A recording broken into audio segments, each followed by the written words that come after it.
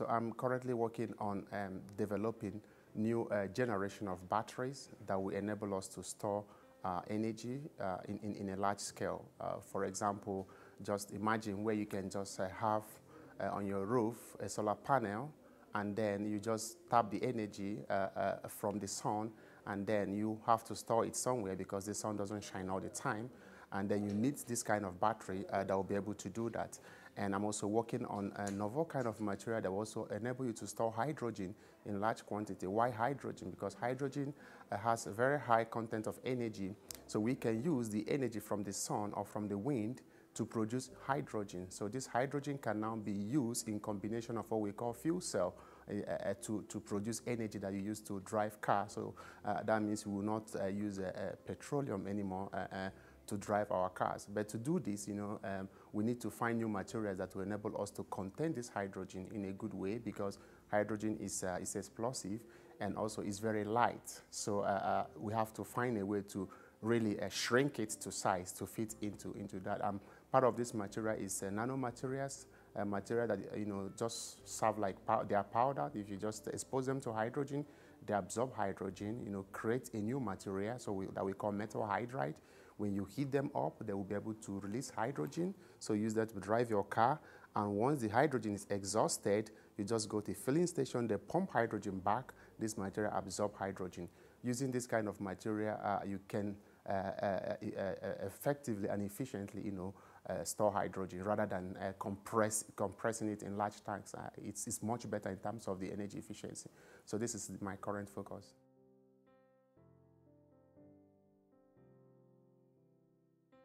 Fossil fuels are still going to play some role, so we need them to make chemicals. Most of the petrochemicals actually come from this natural gas and then oil, so they will continue to play some role in that area. However, let us not forget that all the African governments are signatory to the Paris Accord, and the only way we can actually fulfill our own part of the agreement is to reduce our CO2 footprint. And we don't have any choice, because also Africa right now, we are not technology developers, we are consumers. And if those who develop those technologies for us, like the cars, if in the next 50 years there are no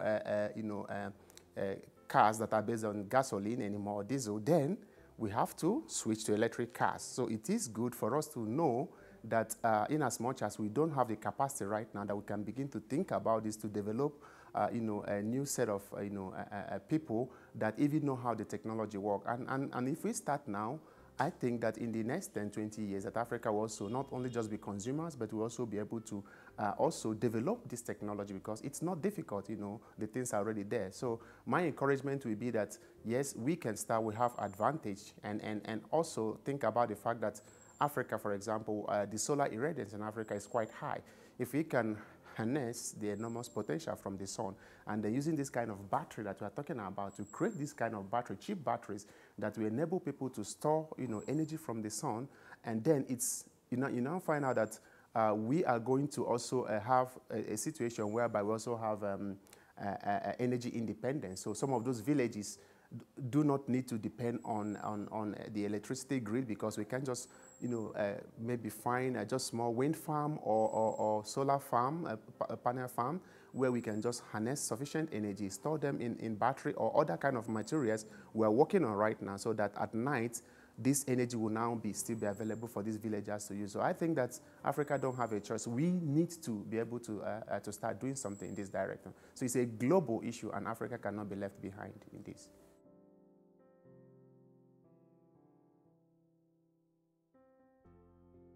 There are numerous issues, and I just start from the basic. If I had remained in Nigeria, part of the things I do today, I would not have been able to do them, because you need, no matter how smart you are and how innovative you can be, you have to build on something. There should be an enabling environment for you to be able to do what you want to do. And given the fact that science, high-end scientific research requires a lot of funding, enormous funding. And looking at the budget constraints, Africa, we still have other problem of, hunger and disease.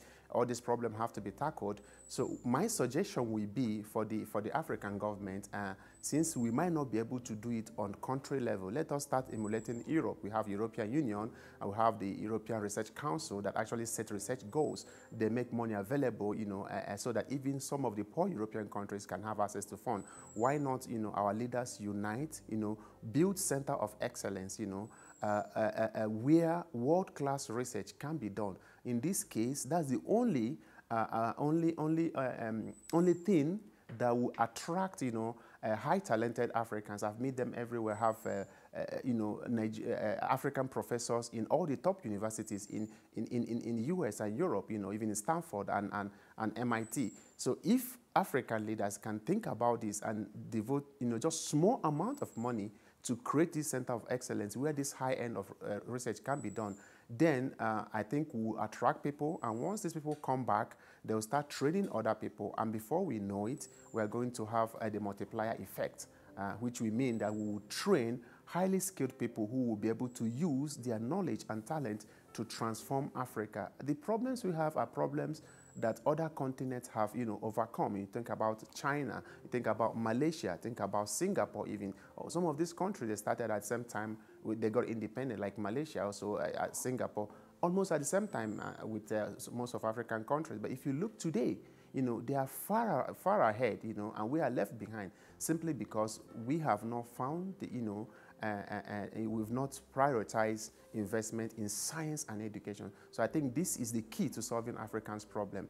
And even the political problem we have in Africa, I think that by the time people are well educated and people are self-sufficient in the sense, that they have the basic thing they need, then they will be able to, to rationally even choose their leaders, and then most of the problem will also be solved. So my suggestion is to invest.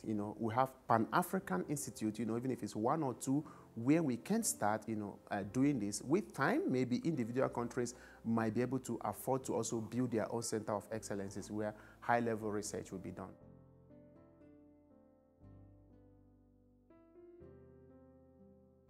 My goal is to be able to develop new technologies that will have disruptive effect, so especially in the energy storage, the renewable energy sector.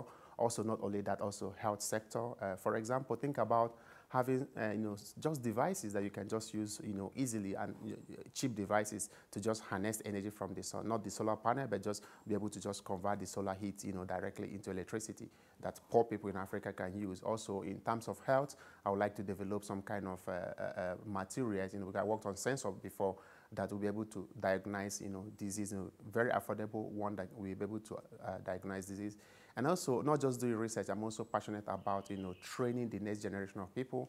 So I'm passionate about teaching, and also not teaching just where I am now, but also being involved in raising young Africans that will be able to, to take our place when we leave, and I'm also passionate about, I would like to also be engaged, with this Pan-African initiative to see how we can also begin to change, the narratives of Africa using science and technology. So this is where I want to see myself in the next 5 to 10 years.